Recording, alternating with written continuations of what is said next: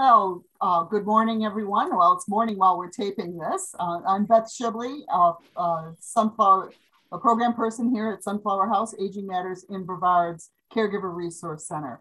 And this is our caregiver conversation, and we haven't had one of these in a while, and I'm thrilled to have with me today Bill Owens and Rosalie Norman McNamee. McNamee, yes. McNamee, I'm sorry. That's okay. Today with me from Vitas, and we're going to be talking about grief during the holidays. You know, as we're recording this, we're in the early part of November, and Thanksgiving and Christmas and Hanukkah and New Year's are all kind of looming over us. So we're going to have just a kind of a conversation about, you know, what that looks like, what that means, and some things we can do to help us get through it in a healthy way. So Rosalie, welcome, and Bill, welcome. I'd love it if you could both kind of tell us a little bit about yourselves.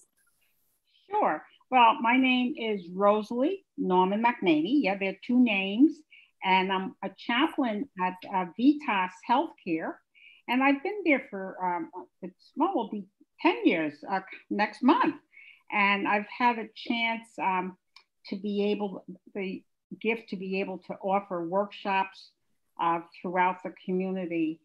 And priorly, I was an ordained minister, and also have directed many ministries for helping caring ministries for people for children all the way up through older generations in different settings. And grief is something that has been clearly it's a part of all of our lives. So I'm thankful to be able to offer support to families and to patients at Vitas regarding grief. Thank you. Hi, my name is Bill Owens. I am a clinical chaplain with Vitas and also an ordained United Methodist pastor, and have been with this Vitas program for about 4 years here in Brevard County. I too have the honor of sitting beside and with families and patients as they work together to give wonderful, loving care to each other and to be a blessing. But we do come to those times where grief is an intense and very, very evident feeling that can be overwhelming. And so that's why it's important to me that we have this discussion today, and we get a chance to take a look at how to be proactive as we encounter grief in the holidays. Thank you. So Rosalie, if you'd like to go ahead and start with well, thank you. We're glad to be able to be here today, Beth, and we're also thankful that we can be at the Sunflower House twice a month, on the first and third Wednesday of each month from 3 p.m. To 4:30, offering grief support. And we're grateful that we can take this time, especially as you said, this is the time of the holidays, to pause and to be able to share and emphasize that we want to support others in coping with grief during the holidays. You know, right now, I was surprised, turned on the radio, and what did I hear? And many of us, the Christmas music this weekend. I said, when did that happen? Halloween just ended. I know. I like to call it Happy Hollow Thanksmas. Oh, that's a good one to have. And it's a time when we're all, you know, this whole idea, this expectation that everyone's going to be so happy and joyous, and all the songs are singing of all that, you know, how we're supposed to be.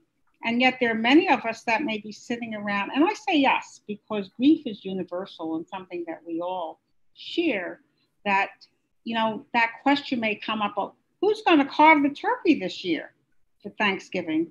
Grandpa's not here. Or who's going to light the Hanukkah candles? Or, you know, who's going to go and get the tree? Do we even need a tree? All of these things come up. And so it's important that, you know, we take time to say, you know, if we're experiencing grief, this is a time to pause and to be gentle with ourselves. I want to emphasize as we're talking today that each grief journey is unique.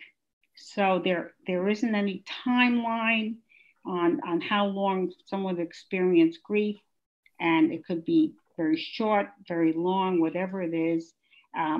It's all your journey. So we try never to compare and to have compassion for ourselves. So as Bill and I are talking today, we want to begin with, how do we cope with holidays with the many emotions and feelings that will surface?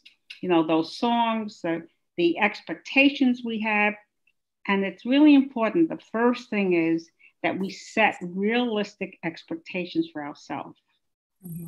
And the main thing to that is planning.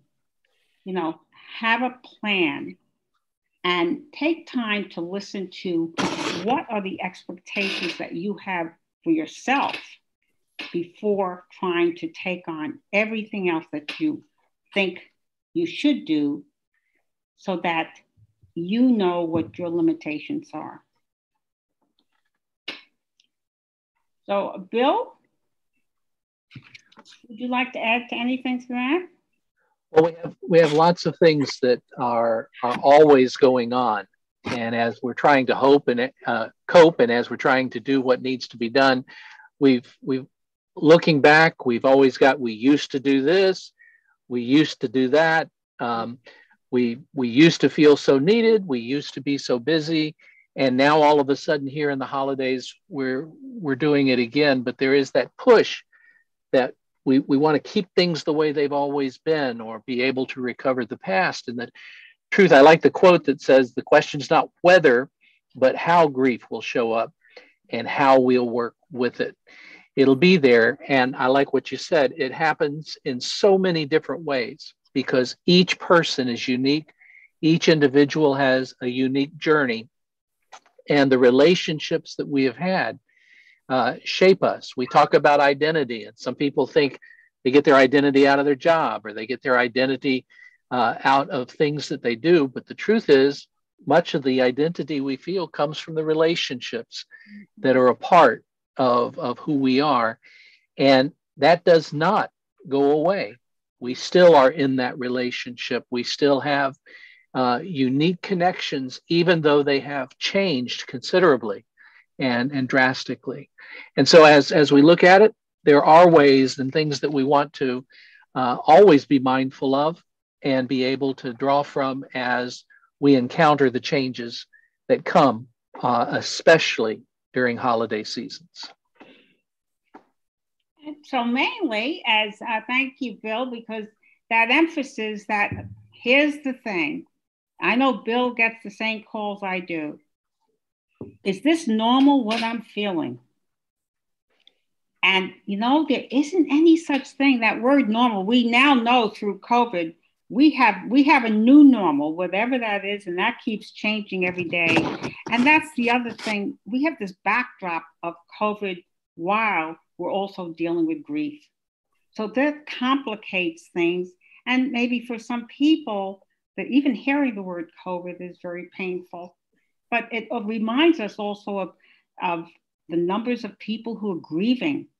We're in collective grief now, not just the individual. This is collective as a country, as a world. And within that, there isn't anything that has to be a certain way. We know that we have to listen to within ourselves and to our story. And as Bill said, what's the relationship? Loss, we definitely lose a loved one and an individual, but there are so many other losses, that ripple effect. So that's why that ripple effect of this, what we're talking about. What do I do now? The holidays are here. What are my expectations? Who's going to do these things? Do I need to put up lights? So first, we want to encourage you not to cancel the holidays. Because, even with social distancing, and we know in restaurants, there's still things are not very clear, that we still want to be sure that we're taking time to know what our feelings are, and maybe sit down with family and say, this is the plan. This is what I feel I can do or cannot do. And all of this comes under a category of self-care, which Bill and I really support, both of us, the idea of the importance of self-care, listening to our own body. Grief affects us in every aspect of our lives, physically, emotionally, spiritually, cognitively. Yes, cognitively. Can we concentrate? We have papers to do. It affects us socially, as said, and everything. Who are we now in this new role? Who are we now? It is different, especially if we've been a caregiver for many years, or whether it was something that happened very suddenly, a person passed that we didn't anticipate. Whatever it is, it's listening to who we are now. So self-care is what's key. So we're going to go through a few things. Bill, do you want to mention a few? I want to take a look as we begin to go into the self-care part, that we work with so many people, and some of the things we try to help them remember is, first of all, we're prone to look at what we have lost and what is no longer there. But I want you to take pride in what you did accomplish and in the care and the love that you did provide. Take pride in what you were as a part of the gift of the touch in the person's life that you love. And don't overlook that. Also, it's okay to be thinking ahead and making a life for yourself. It's all right to be looking at things with hope and anticipation. That's part of taking care of yourself. But there's also practical sides to that. And that has to do with taking care of your health, with eating and exercising, resting and sleeping, because it does affect. Rosalie talked about the cognitive effect of grief. And some nights it just keeps you up and it lingers there, and getting that sleep that you need and getting that rest you need is sort of a challenge. And in seeking help, being willing to reach out, to know that you can't do everything. Yes, you can do some things for yourself, but to know that you need to feel that it's okay to interact with others and to receive support from them. And that in doing that, you are going to have those feelings of anger and depression and confusion and conflictedness. That's okay. And so when you are talking with your friends, when you are talking with family, they may not always in the beginning understand. But as you express yourself and are honest with them, they'll come to understand what that means. And you'll come to be able to receive the help that you need from them. I think those are important, Rosalie, to start with.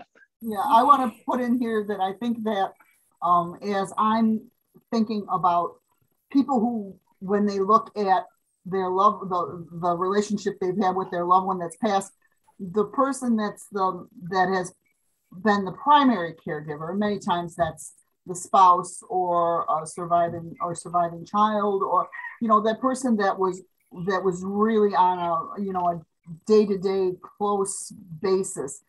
It's a different kind of grief, I think, than people who are just a half a step away. And I don't mean that it's better or it's worse. I'm just trying to think about my relationship with my mom and my dad. When my dad passed away, my mom was his primary caregiver. Even after he moved into long-term care, she was still his primary caregiver. So it was his passing was I think I mentioned this to you too when I was last on. His passing was transitional for me, but it was transformational for my mom. It was, I moved from one thing to another, but my day-to-day life with my husband and on all the different things that we did was not as profound as it was for my mom, who then all of a sudden, like you said, Bill and Rosalie, you have to redefine who you are. She had to And she's still in the process of doing that. I don't think I'm telling any stories out of school. So I think it's yeah. as primary as if we need to take that into account and realize that we're going to be imperfect at best. You know, I think it also helps to remember to have some grace and some with for ourselves, and to be know that you know, I have a place in my dining room on my table that the perfect person is going to be able to sit at. And I've had my own dining room table for more than 40 years. And that little sucker has stayed empty the whole time because nobody has ever sat at the perfect people seat at my dining room table. So I think that I keep hoping maybe someday one of us will make it. But by the end of the day, you know, some of us is already, every one of us has already messed something up. So I just wanted to throw out there that we remember through this journey that go ahead. No, thank you for that. I love your terms transitional and transformational.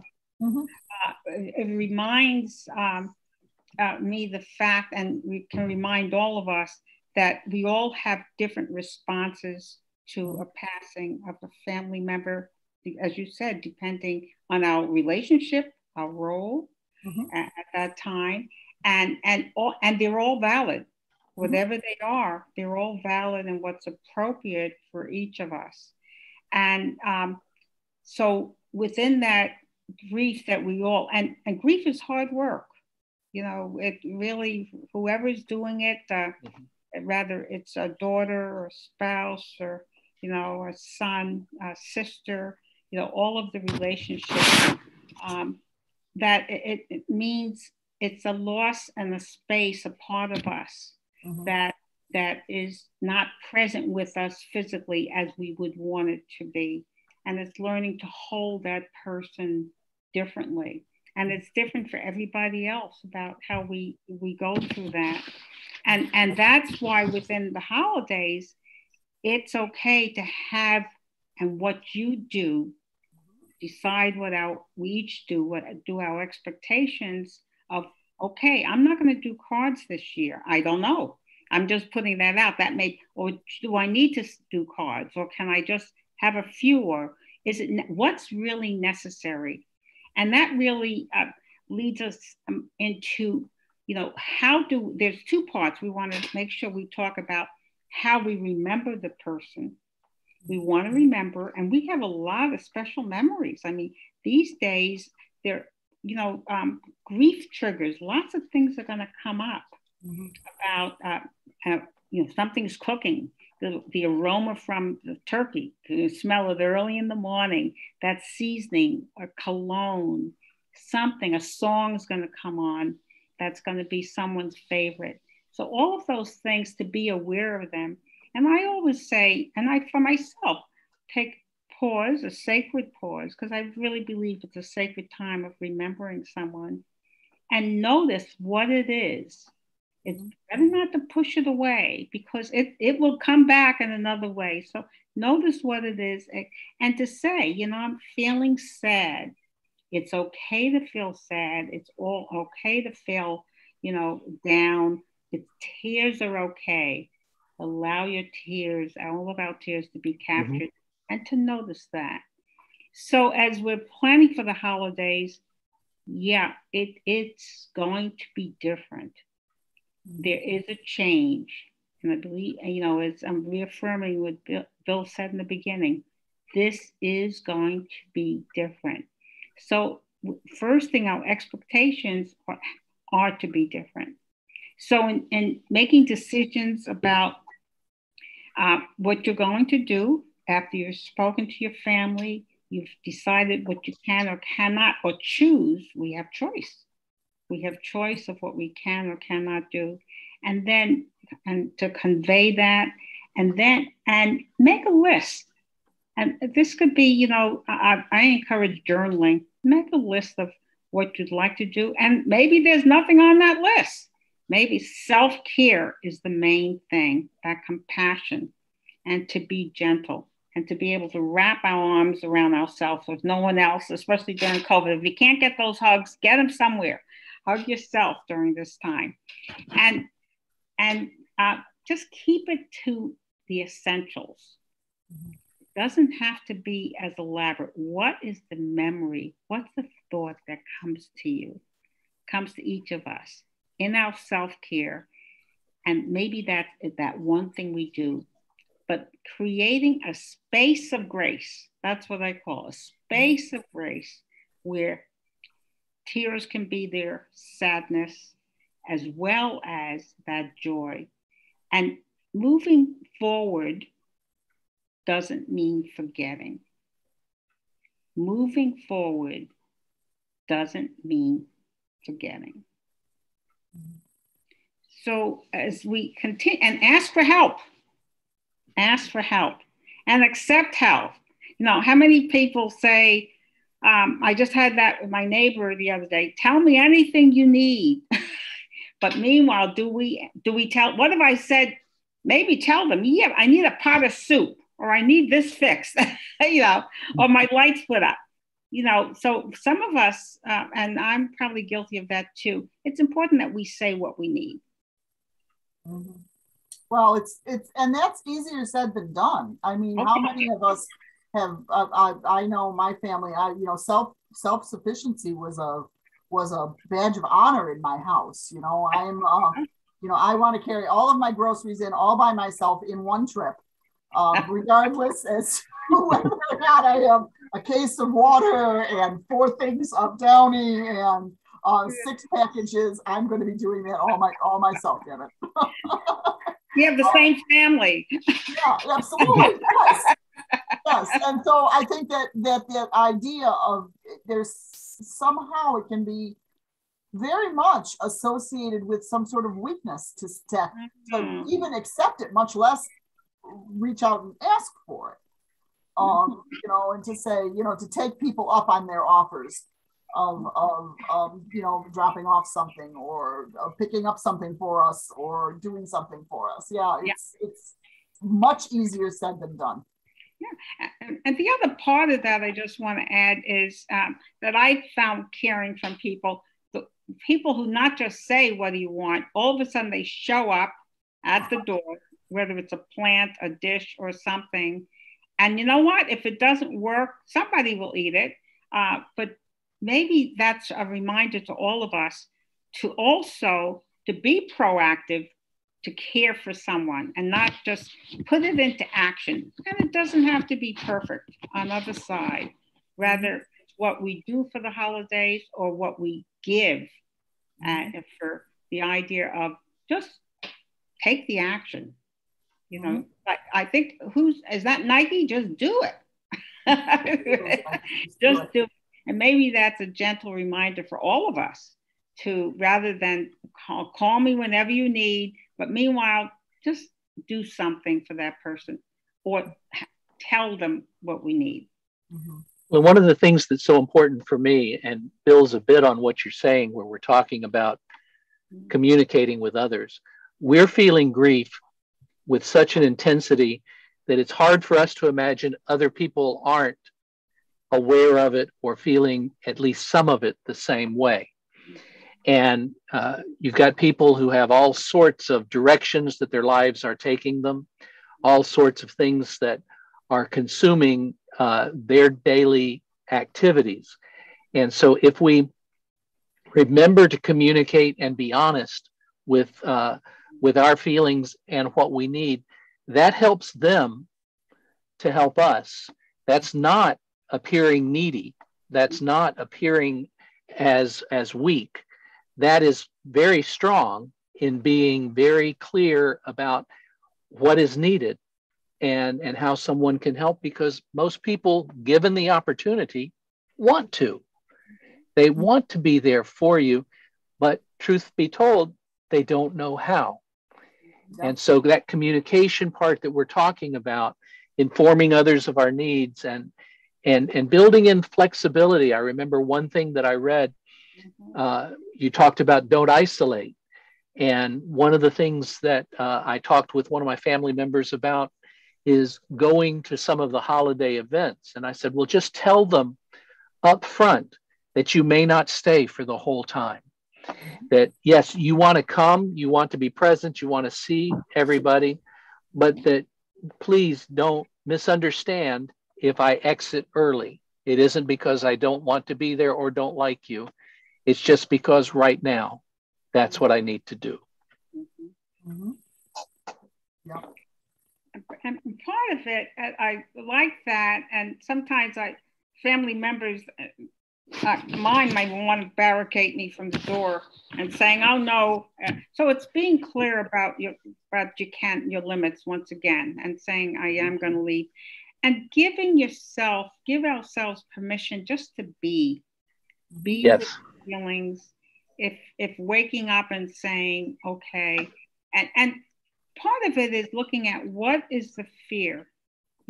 We have, I know in one of our groups online, we use a feeling wheel. And, sometimes the feeling we have about sadness, we look at what's closely related to that, the other words. And sometimes there's other things attached to it. So what am I really feeling uncomfortable about? Am I still in some of the stages of grief, of anger? Am I still feeling, shock? And just notice those things. And then even looking back further, there may be other things attached to it. And just to acknowledge that goes back again. I'll say it over and over. Compassion. We were talking to a friend and they were feeling or sharing or some of the things they were having, we take that time for that compassion and that empathy. So to do it for ourselves and just pause and whether it's positive affirmation or thinking of what our loved one would say. What would our loved one say to us? And it clearly is, I want the best for you. I miss you too. And having those moments of gentleness as you give ourselves, because we're all in it, give ourselves permission to be, even with the music going, even with, and if you don't want to go into a store to shop for gifts, that's okay. If you want to maybe we have, so much we can order online and everything, and you don't really need to. If you want to make a gift or re-gift, maybe this is an opportunity for photographs or for gifts that from the love that reminds you of your loved one to share with another person, with another generation. So there'll be many ways to do that. We're going to be talking more about, I won't jump ahead, but I just wanted to make sure we focus on allowing ourselves to feel that joy of if the joy comes up about Christmas or you're with grandchildren or others, it's okay to smile. Our breath is part of, as we inhale, we can exhale that smile, which is also good for our endorphins and for our bodies. So allow ourselves to grieve. This is our journey and it's our time and it's okay. It doesn't mean that you've forgotten your loved one if you do experience some time with family or friends or some joy. One of the things that I've heard briefly in the conversation between the two of you, Bill and Rosalie, was the word flexibility. And I think that it's also okay for us, I know as soon as I make a plan, if I listen out the window, I can hear God giggling because he has his own, the surest way to have my day not land up the way I think it's going to be is to make a plan. So even if we're planning for all of these things, it's also okay to chuck it out the window if something else happens, or if for some reason we think we're going to be able to do something. So we've made these plans and we think we're going to be able to do something. And then when we get in the moment, it's not working out the way we want, or maybe it's working out better than the way we want. And maybe we didn't plan on staying the whole time, but time got away from you and you're doing great. There's no reason to feel guilty about that, or, so just to also remember that really it's been a long time since anything came down on a stone tablet. None of my plans have done that. I like that. I like that very much. I know one of the things as you're thinking about events and places that you're going, it is said over and over that very often we we feel uncomfortable about going. And that's because anticipating going to the event sometimes is more powerful and harder than actually being at the event. And getting over that anticipatory discomfort once we get there allows us to feel differently once we're among people. Right.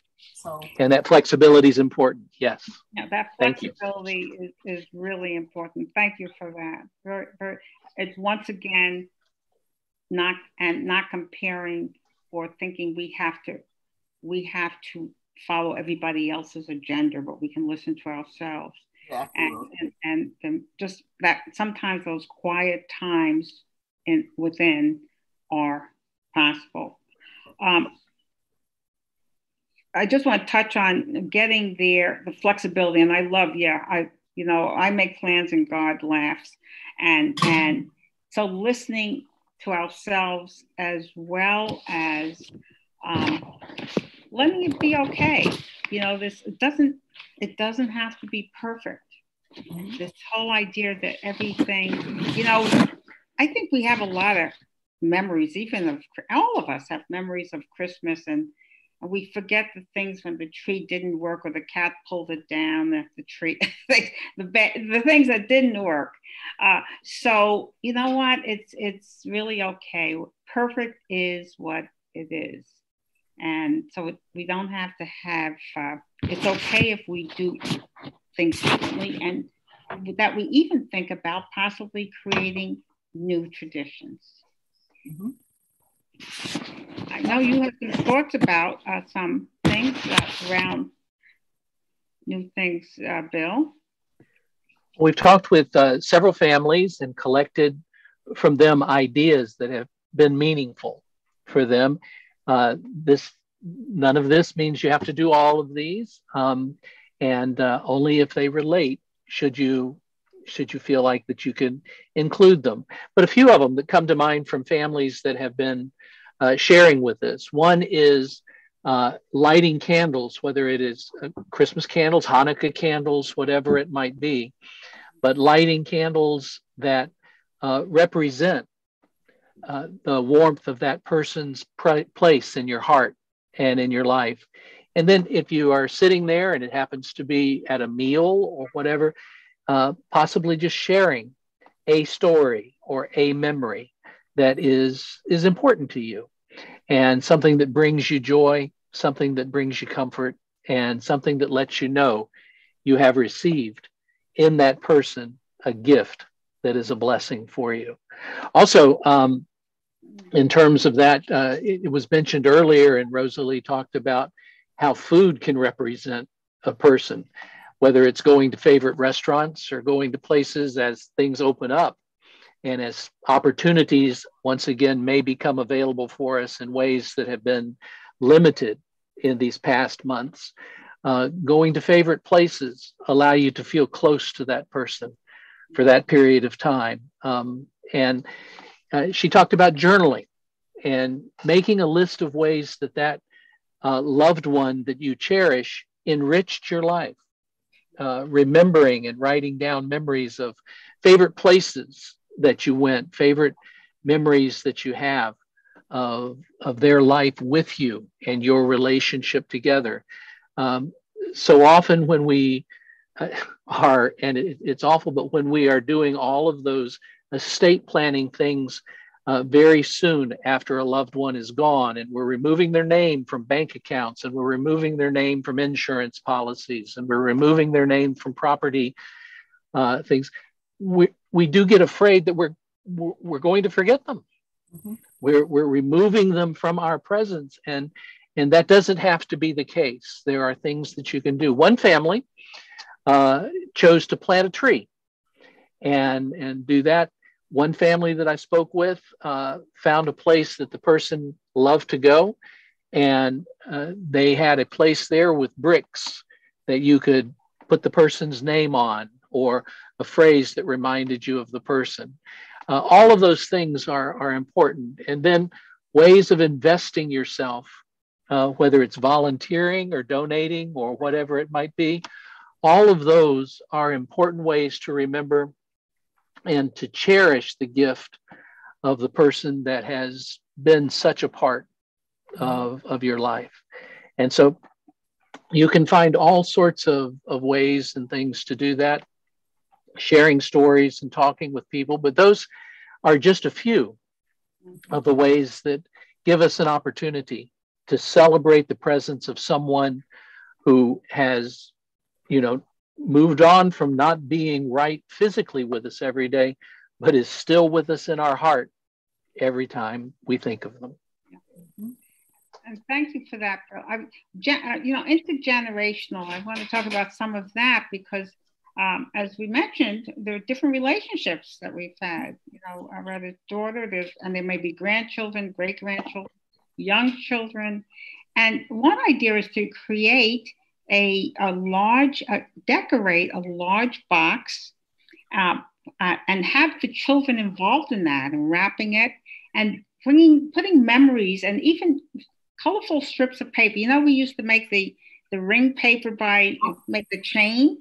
Well, we take those same strips and have everybody write something on there of a memory or drawing is journaling, a way of journaling as well. So, and place all those strips and memories, whatever they want to bring, could be photographs, and have that box available for a while, or tell people you're going to be having that if they're coming for the holiday. And when they come, they just put it in. And then there's a time when you pause, and you may have a chair available or a place setting for that loved one.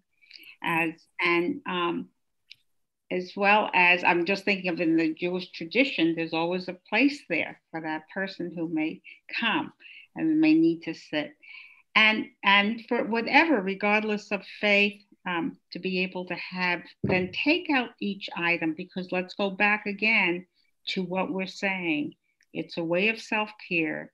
You created something new, a new way of remembering the person. It doesn't have to be forever.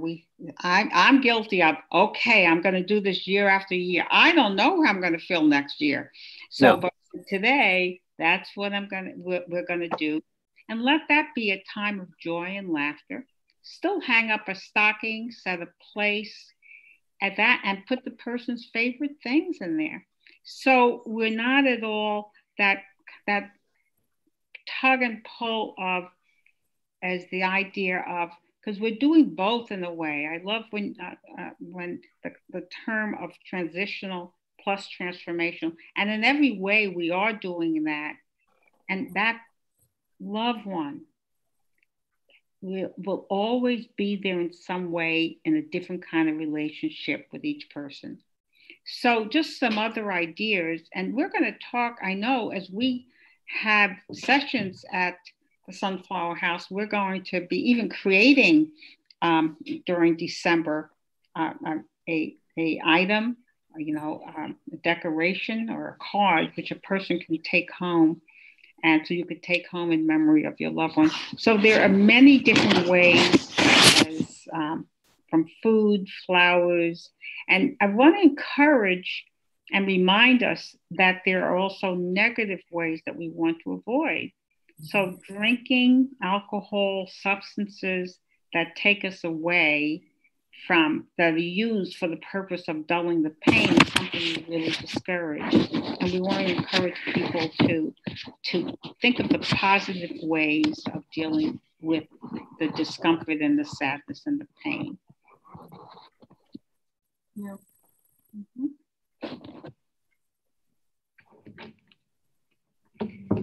So there are many other, I do want to say, the thoughts for the holidays. As we continue that, we hope that these have been helpful. We do have them printed out, and we'll have them available at Sunflower House for handouts. As I said, Bill and I will be there on those, the first and third Wednesday. There's also we do have sessions that you can call Vitas, or you can go to vitas.com and under there look for the grief support groups and sign up for those groups by Zoom, phone, And in our within Vitas, we have, just as in Sunflower House, we have places we can go face to face and to be able to share about how you're feeling. Just want to say, don't go it alone. Yeah. I want to remind folks that that we have the groups that we have, the Vitas is facilitating, the Mending Hearts programs from 3 to 4:30 are actually take place after Sunflower House is no longer open to the public. So it affords some confidentiality, and so it's that you're taking, it takes place in Sunflower House. There isn't going to be the traffic going around. So for people who are, especially for people who are very, kind of knee deep into grief, wherever that is on the path, sometimes feeling like you're doing it in an open space can be a little more difficult. And so people who know Sunflower House know that it's really kind of one open space.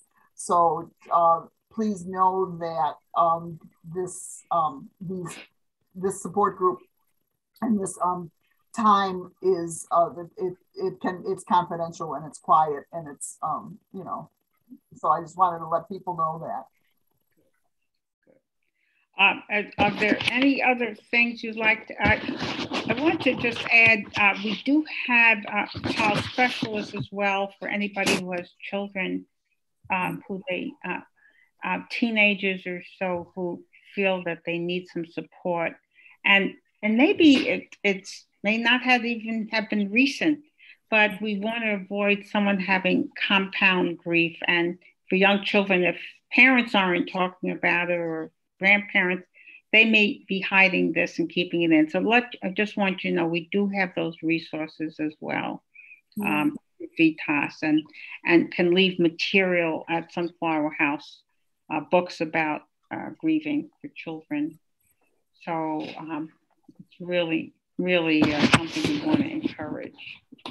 Yeah.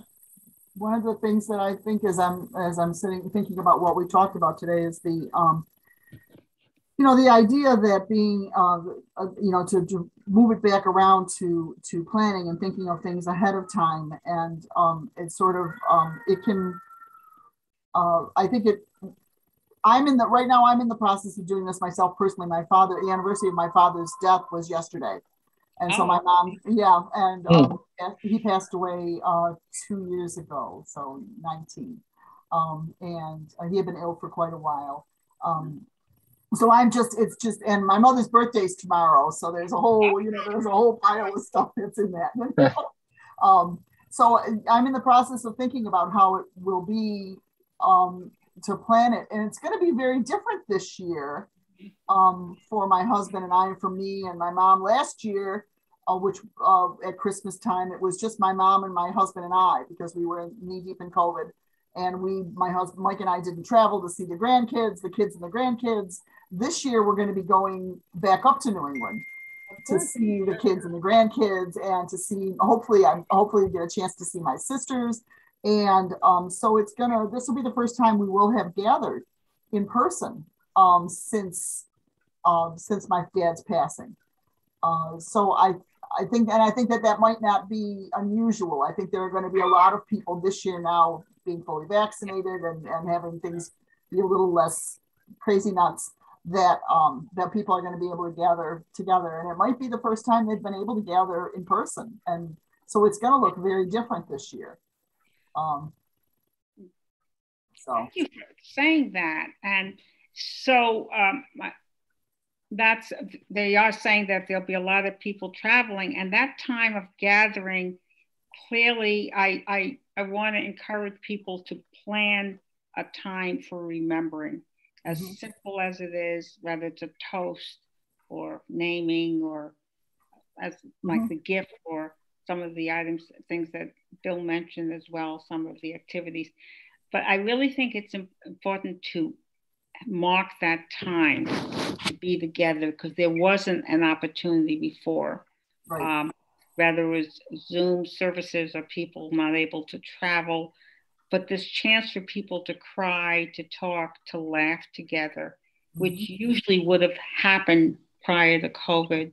And I really think as a nation, we're all begging for this time of how to gather together. Mm-hmm. And repeating what Bill said, sometimes the anticipation of what it's going to be is sometimes that may create a lot of feelings. And but usually just as it happens, if we have an idea and we've let people know we're going to be doing this, it really is not, it's the anticipation is worse than really what's going to happen. Oh yeah, I can anticipate myself out of a whole bunch of stuff. Right. I can just, by the time I've worked it out, I can, because right on the anticipation are all of those things that, the coulda, shoulda, woulda might be happening sometime. So I can work myself right out of lots and lots of things by just anticipating and doing the what if thing. And, I think, again, I've always regretted the things I have not done more than the things that I've done. Mm-hmm. And so I learned to try to put that in anticipating all of the things that could go wrong, to put that into perspective, not that we shouldn't acknowledge it. I think we should, but I think we need to realize that, it's not all going to be doomsday, Yeah. And the idea of holidays, the tips we're giving about planning, anticipation, accepting limitations, asking for help, all of those are, yes, it's about the holidays coming, mm-hmm. but you just mentioned your father's anniversary, your mother's birthday. Those are occasions that will continue being there, and that we also want to have ways of support and care, and surrounding ourselves with people who understand and love us and can be there to listen and lean on and capture our tears in the same way. So these ideas these thoughts for the holidays are thoughts for all the occasions that may show up. Well, yeah, I think my mom and my mom was born in November. My dad passed away in November. There's the holidays. My dad was born in May, and then we have Father's Day, and then their anniversary was in August. And so there's almost always something that at least my dad, same thing with my mother-in-law. She passed away in April. I mean, there's all kinds of different things that pop up with people we love that aren't necessarily just between Halloween and the middle of January, Right. And so I think that a lot of this stuff is very much appropriate for any time that we are. Anytime. Yeah.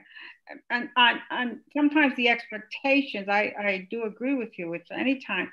And the expectations from outside, are from, the world, as far as happy joy and every song, we may not all feel that way. So how are we tuning in and doing something in honor of the loved one, and maybe helping out at the food pantry, or serving food, or in something, or giving a gift in the person's name. So we're continuously they're our loved one, as we say their name. There's an African proverb: every time you say their name, that they're alive and present within us. So their love keeps on coming. And how do we continue to do that, to be present with them? And so thank you for sharing that. Yeah, thank you. I've also heard that, when a person is truly still with us, as long as there are people that remember them. Oh, I like that. And so right. I've heard that, and that sort of plays off of that. You're right when you say a person's name. The person's name. Thank you. Anything else you'd like to add, Bill? Because I thought I'd just end with one of our poems that's in our package. Okay. Well, I do, before you do that. One is, Beth has helped us understand and has said so well, this is not just for these particular holidays. There are so many times in any given year that the person's presence comes into our heart, and we are reminded of the gift of their life with us. And just to recap a little bit, remember to plan ahead. It helps you not get caught off guard if you plan ahead just a little bit and prepare for what's to come. You don't have to do all the stuff, but don't isolate.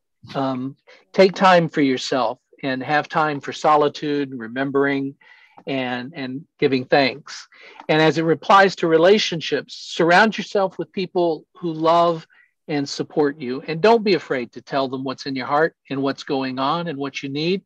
They're there as a gift, and they want to be that gift for you. So allow yourself to be very, very real, to feel that joy and sadness and sometimes the anger that you feel. There is no right or wrong way to do this. There is no way that follows a certain pattern, and if you follow that, you won't ever have to deal with this again. The highest thing that the most important thing can be said is take care of yourself. Just give attention to that. Be patient with yourself. Be realistic with what's going on. Listen, you are the expert about what is happening in you. So take care of yourself and don't deny the tears. They're there. Don't try to be something you're not. I saw a really cool meme the other day. I just have to interrupt about tears, and it was Snoopy and Charlie Brown, and they were talking to one another, and one of them said to the other, "Sometimes memories well up in my eyes and roll down my cheeks."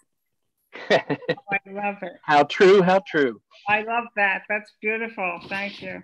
It really does. In the package, I'm not going to read all of it, but I'm just going to give, there's a wonderful poem on thanks by Dossier Sims. And it's related to being thankful it's for Thanksgiving, that there is a missing chair at the table, but the circle of family gathers close. And for that, I am thankful. The turkey is smaller, but there's still stuffing. For that, I'm thankful. The days are shorter, but the nights are softer. For that, I'm thankful. The pain is still there, but it lasts only moments. For that, I'm thankful. The calendar still turns. The holidays still appear, and they still cost too much. But I am still thankful. The room is still empty. The soul still aches, but the heart remembers. For that, I am thankful. The stillness remains and the sadness is smaller. For that, I am thankful. The moment is gone, but the love is forever. For that, I am blessed. For that, I'm grateful. Love was once, and it still is, a part of my being. For that, I am living.